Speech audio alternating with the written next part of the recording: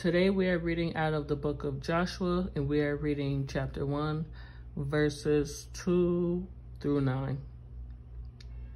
Now then, you and all these people get ready to cross the Jordan River into the land I'm about to give them. To the Israelites, I will give you every place where you set your foot, as I promised Moses. Your territory will extend from the desert to Lebanon, and from the great river of Euphrates, all the Hittite country, to the Mediterranean Sea in the west. No one will be able to stand against you all the days of your life. As I was with Moses, so I will be with you.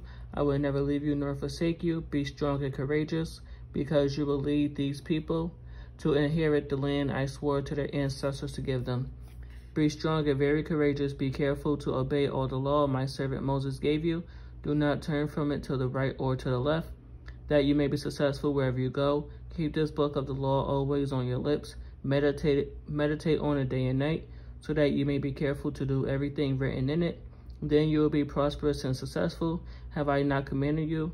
Be strong and courageous. Do not be afraid. Do not be discouraged, for the Lord your God will be with you wherever you go.